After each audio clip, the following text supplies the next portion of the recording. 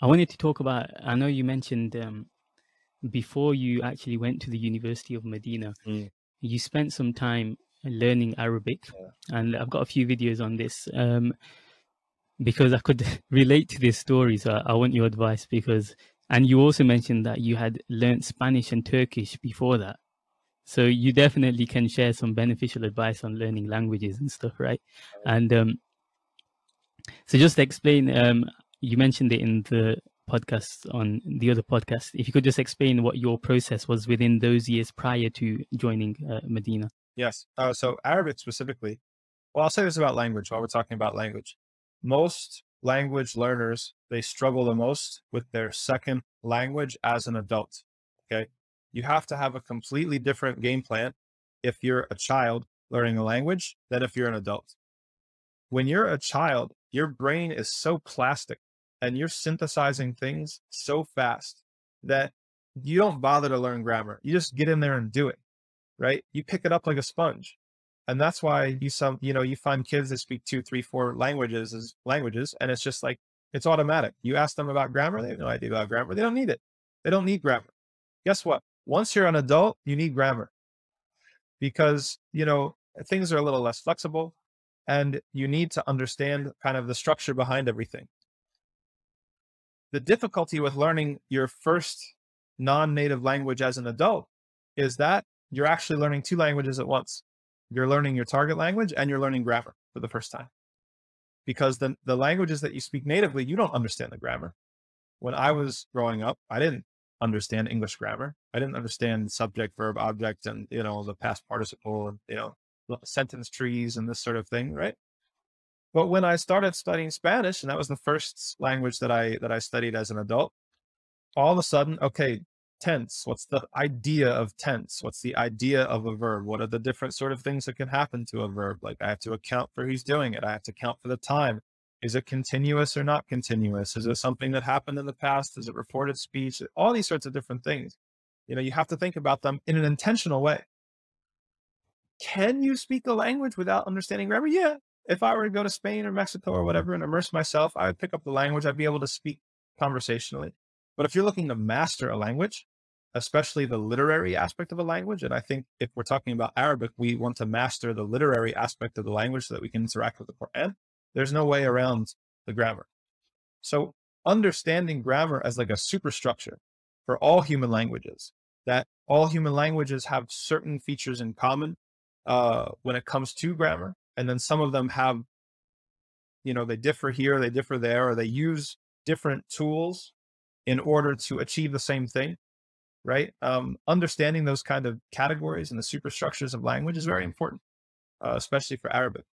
Once you understand that, then it's just plugging in, right? So right now I'm actually learning Malaysian, Bahasa Melayu, as a language because my wife is half Malay. MashaAllah. And we're going to go visit her father, inshallah, in December. So I'm on a crash course. I'm back to ground zero with learning a language I didn't know anything about.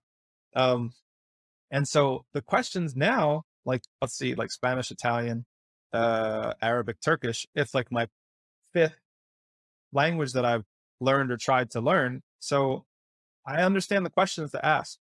So how does the sentence work? Like, how does it move? Do I have to have a verb? Do I have to have this? Do I have to have a pronoun? Malay is really interesting because there's no tense for the verb. So it's a very pronoun heavy language. So now it's like, okay, I have to put extra importance on this sort of thing, or I don't have to worry about this particular thing. There's no conjugation with the verbs, which is like Mm. the opposite of Spanish. Spanish was so hard for me because coming from English, where we only have two conjugation forms, I walk, you walk, he walks, right? That's only two forms. Spanish, you have the full gamut and you have so many verb tenses. You have maybe 12 verb tenses. Everything's a verb tense. So Spanish was extremely difficult for me, especially in the beginning. But then once you understand how grammar works, then it's just plugging in. How does this language do that? Mm. Oh, it does it with a word. How does this language do that? Oh, it does it with a different sort of a letter or a conjugation or something like that. So don't feel bad if your second language as an adult is extremely difficult because you're learning grammar at the same time, which is kind of difficult.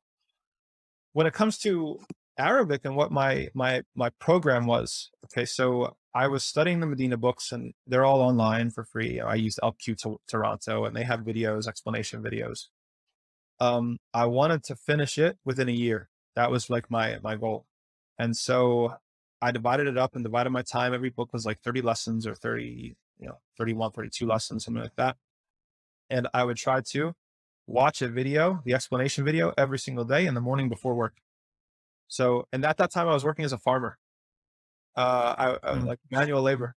Yeah. 10-hour days, like subhanAllah. And that's another thing too. Here let's talk about something that self-development, bringing it into Islamic self-development. We believe in barakah, right? We believe in blessing.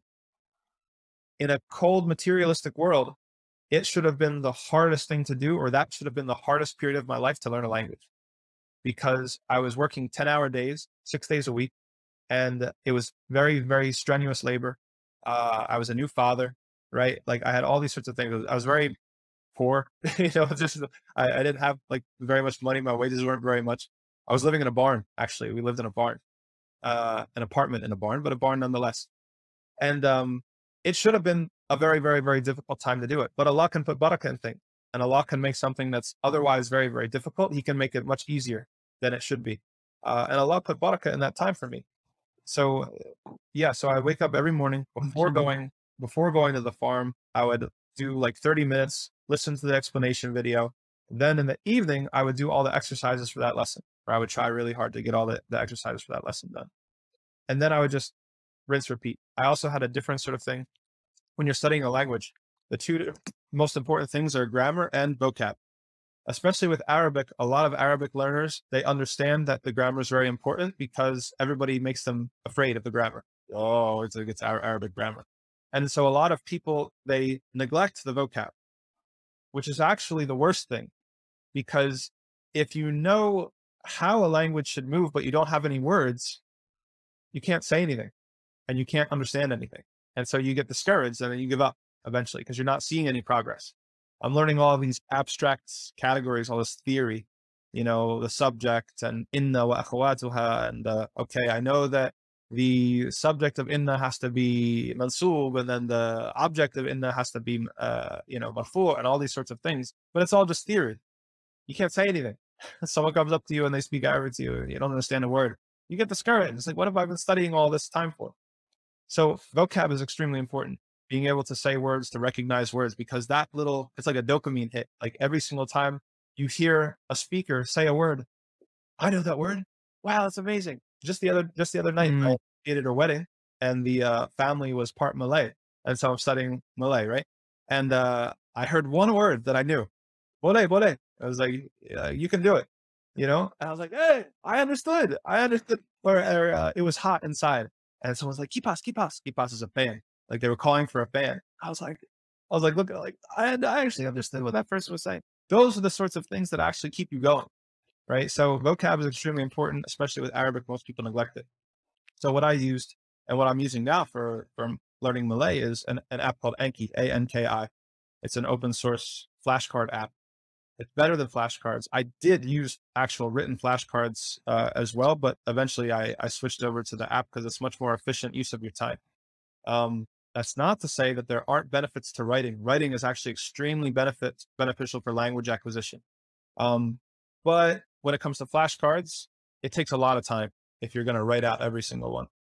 And the routine for reviewing your flashcards gets sequential, and that's what you want to avoid. You want to break up the sequence. You want it to be randomized so that you're not getting used to seeing, well, I know this word's meaning because it came after this other word, and I recognize the word before. So now I know. No, you want to break it up so that it's randomized, so that you're actually learning the word for what it is. So Anki is an open source flashcard app, and you can download different decks. There's decks of cards for the Medina books. There's decks of cards for proverbs. I was doing Arabic proverbs and, Quranic vocabulary and all these sorts of different things. And then what it does for you is that it has you rate how well you remember any given word. So you see the flashcard, you're like, oh, what is this word? What is this word? And then, okay, you hit show to reveal the meaning of it. If you then you can rate it, and rating it will determine when you're going to see it again. So if you're having a really hard time with a word, you can hit it's hard, and you'll see it much sooner. If you're like, that's very, very easy, I know this word, you hit easy, and then you might not see it for days, right? And so it keeps the scheduling and it keeps the practice for you. And you can customize everything. You can customize the flashcard, what's on the back, what's on the front. Are you testing to the back? You testing to the front? How many new words you're going to do a day, all these sorts of things. And the most important thing, as everybody knows who's in self-development, is small and consistent, right? Language and memory especially work best small chunks very frequently. You want to memorize the Quran. You want to memorize 5 lines of Quran a day. Okay. Don't think that you're going to sit for 2 hours and then that's it. No, 15 minutes before Fajr, 15 minutes after Fajr, 15 minutes before Dhuhr, 15 minutes after Dhuhr, 15 minutes before Asr, 15 minutes after Asr. You will remember it much, much, much better than if you try to dedicate just one single big block of time to it. So that was kind of my program. Alhamdulillah, by the grace of Allah, I was able to finish the curriculum before I went to Medina. So then I basically did the curriculum a second time when I went to Medina. And that shows another thing about language acquisition was that, okay, so I had all this knowledge. It was literary knowledge. I could read, I could understand. But if I tried to listen to somebody, I couldn't understand a thing. When I got to, I was not in the, because language is, you know, there's levels and memory too. The first point is recognition, right? After that, you're working on recall, right? So you might be able to see a word or hear a word like Malay. I heard bole. Like, oh, I recognize what that word means. That's level 1. Level 2 is somebody asks you, hey, what's the word in Malay for that? That takes recognition. Now I have to call it, you know, recall it from my memory. So you want to move always from recognition to recall, but then you're also moving through the different senses. So it's easy to see and recognize. That's easier because it's on your time. I read, I can keep looking, I can keep looking, I can keep looking. Oh, what is that word? What is that word? When you're listening, it's there and it's gone. You have a much smaller time in order to recognize. And so it's a whole different skill to be able to listen.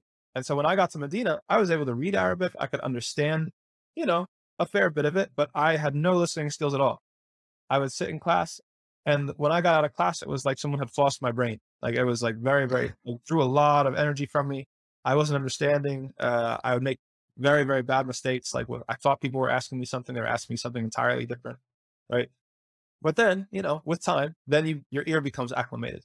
Okay, so that's the second thing. The first is your eye, the second is your ear, and then the last piece of the puzzle is your tongue, right? So to be able to speak is the last thing for any language.